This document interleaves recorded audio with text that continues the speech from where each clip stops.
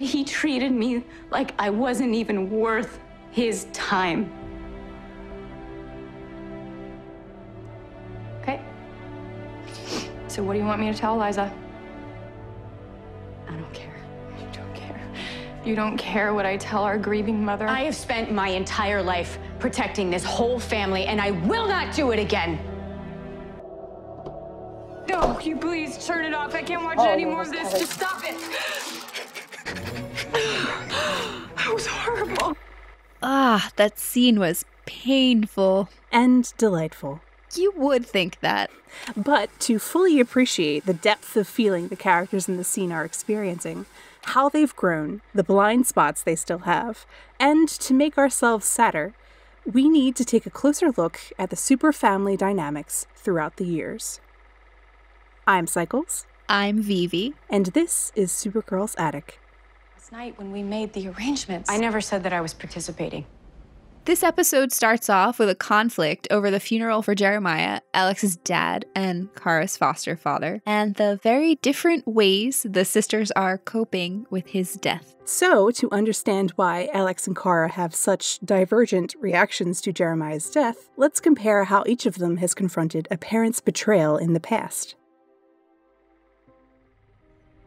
In Season 1, Kara discovered that her mother knew that Krypton was dying, and that she sent her twin sister, Astra, to prison for her terroristic efforts to prevent it. It was necessary. could she have saved us? She was a criminal. But was she right?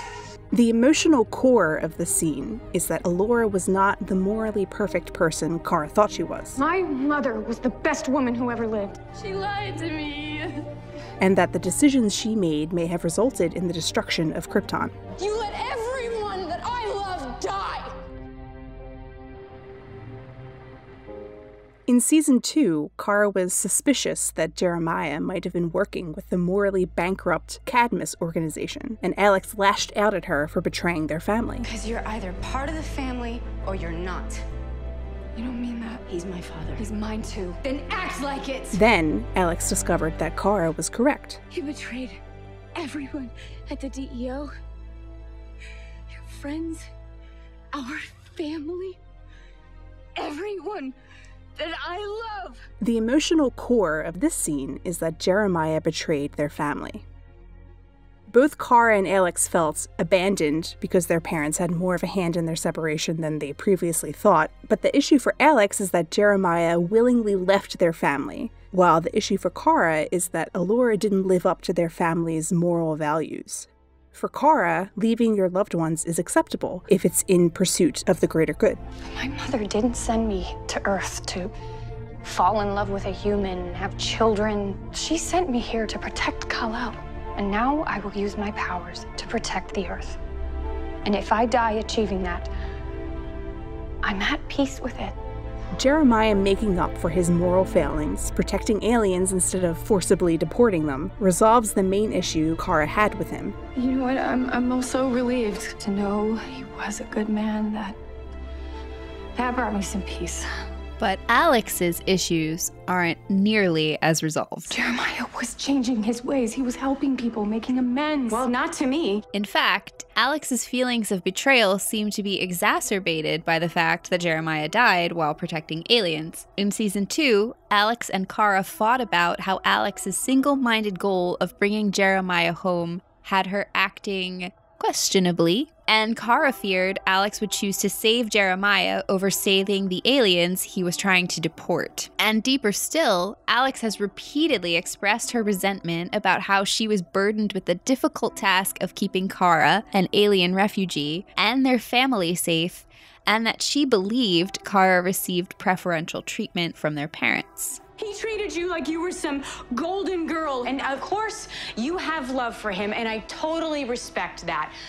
But he treated me like I wasn't even worth his time.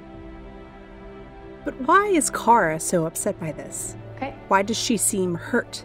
Perhaps because this... We could finish each other's sentences. But his obsession with keeping you safe changed all of it. sounds a lot like this. Because my mom wasn't constantly on my ass before you came along, and I am pretty sure my dad wasn't gone before you came along. How is that my fault? Before you crashed in that pod, I had a great life with 2 great parents. Now all I have is you. And you are not worth it. As much as Alex blaming Kara here is irrational, they do find out as adults that Jeremiah joined the DEO to protect Kara, and clearly Alex has since connected those dots. My whole life has been about protecting you. I thought you said it was a great adventure. Yes, but it's cost me a lot. It cost me my father.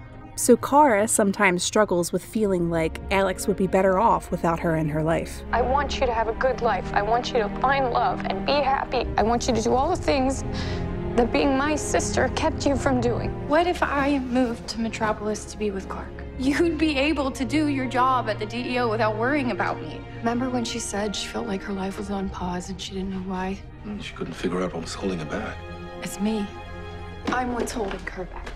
So it's likely that, in a roundabout way, Kara is feeling blamed in this moment for Jeremiah's death, even though we learn he died of natural causes. But for Alex, there's another insecurity lurking behind her insecurity with regard to Kara. Are there like extra emotions I don't know about?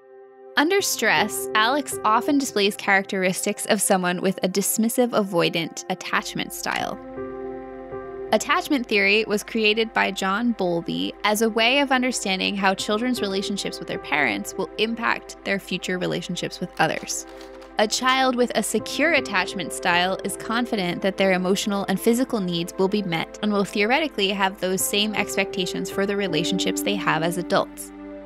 A child with a dismissive avoidant attachment style, out of fear that their needs will not be met, will act as if they just don't have needs, both outwardly to others and to themselves. They then carry this mindset into their future relationships. So Alex, as a result of Kara's adoption altering the family dynamic, loses the secure attachment to her parents that she'd experienced as a young child. In these opening scenes, Alex is doing everything she can to avoid feeling or demonstrating vulnerability. She resists the attempts of her loved ones to try to get into her head to help her. I really can't tolerate being psychoanalyzed by my girlfriend right now. I know you're in pain. I'm not in pain. Of course you are. Okay, stop telling me how I feel. Even though it's clear to everyone that she's not okay, Alex spends almost the entirety of these scenes positioned physically above everyone else, standing at a distance. Quite the contrast with the end of Alex's arc in this episode. In these scenes, she only moves closer to go on the offense to compel others to retreat from her. This is a go-to defense mechanism for Alex, who will regularly lash out when she's upset. It will get better. Yeah. Are you bitter? Okay. When I'm with Clark, I feel like I'm connected to somebody who actually understands what it's like to be me. So does he understand that he abandoned you with us? Do you? Also contributing to these moments when Alex has lashed out is her tendency to repress the feelings that she fears having until she reaches a breaking point and emotionally unloads. Verbal attacks also happen to be the only truly effective tool Alex can use against Kara to get her to back off. So, at the end of this exchange between the sisters, Alex employs both emotional and physical distancing tactics by yelling at Kara and then storming off into the bathroom because there's nowhere else for her to go. And even though Alex is physically separating herself from both Kara and Jean, she knows that, thanks to their extra-normal abilities, they could easily follow her if they wanted to. So for Alex, physically separating herself from them is a way of demonstrating that she's finished with this conversation. Later, Kelly tries to support Alex emotionally. I will give you space. But just know that I love you, and I'm here for you unconditionally. But Alex puts her hand up in resistance because she can't handle being loved right now, and this isn't the first time she's rejected comfort after feeling abandoned. Someone cut something out of you and you feel the hole every day. A hole you dug in yourself. What happened? Alex. Alex can't accept these displays of affection because that means admitting how much she wants them. And because on some level, she doesn't think that she deserves that comfort. But the reality is that I was just mad at myself. Because I couldn't save him. Alex can admit that she thinks Jeremiah loved Kara but didn't care about her, can admit that losing him over and over again is painful, but she won't discuss the core insecurity that has followed her since her adolescence.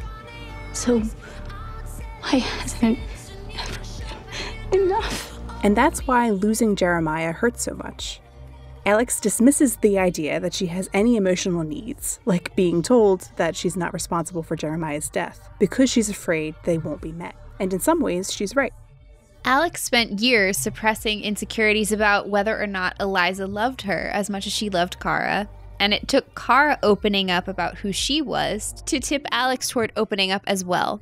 Once she expressed those feelings, Eliza clarified her previous behavior. You're my daughter, Alex. I wanted you to be better than me. But that never meant I didn't love you. You have always been my Supergirl. And took steps to change the way she related to Alex. They were able to mend their relationship. Alex can't do that with Jeremiah. Not anymore.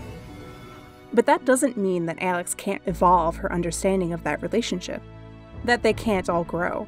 In spite of all the twists and turns that Jeremiah's life took, the kindness, compassion, and love, that was real. Alex is hurting now, and it's hard for her to remember how Jeremiah really saw her. But her family can remind her. That one, Alex, she's tough. Alex, you are the strongest of us all. Your father always said that. I know. He is watching over you. I know he'd be so proud. Your father believed in you. I believe in you too. And as much as years-long conflict and hurt comes to the surface in this episode, we can also see how far the characters have come. Jean promised Jeremiah that he would take care of Alex and Kara, and spent years looking after them from the outside, mourning the loss of his own 2 daughters. Now, however, he's embraced being a genuine father figure to Alex and Kara, just as they've embraced him. In this episode, he's entirely comfortable going after Alex after she lashes out, and he makes sure that Alex's significant other knows she can reach out to him for help. Kara was faced with the idea that she is a burden to Alex in this episode, and this conflict between the sisters clearly hasn't been resolved forever. But Kara was also noticeably more comfortable with her role in the Danvers family than she has been in the past. Unlike within the Season 2 Jeremiah conflict, Kara is comfortable participating here, actively involved in making the funeral arrangements for Jeremiah, and willing to confront Alex about her plan to skip the funeral, despite the tension that always arises at mentions of her father. Before Season 4, Kara pointedly referred to Eliza as her foster mom. So how was breakfast with your mom? Foster mom. Maintaining a degree of separation from being a Danvers, but here we see her take ownership of that relationship. You don't care what I tell our grieving mother? Notably, she does not refer to Jeremiah in the same way. You're refusing to go to your father's funeral. Kara hasn't always been cognizant of Alex's tendency to hide her feelings. But in recent years, she's made a conscious effort to bring them out as much as possible, something we see her do in this episode. As for Alex, she still struggles with poor coping mechanisms and with letting people in, but there's also been visible progress on both of these fronts. And that's why this short scene is enough to resolve the conflict between Alex and Kara for the time being. They can't change the paths they've taken. Both Alex and Kara have tried. But they can move forward, surrounded by loved ones who love them unconditionally. Sorry for all the things that I said. It doesn't matter. You're here now.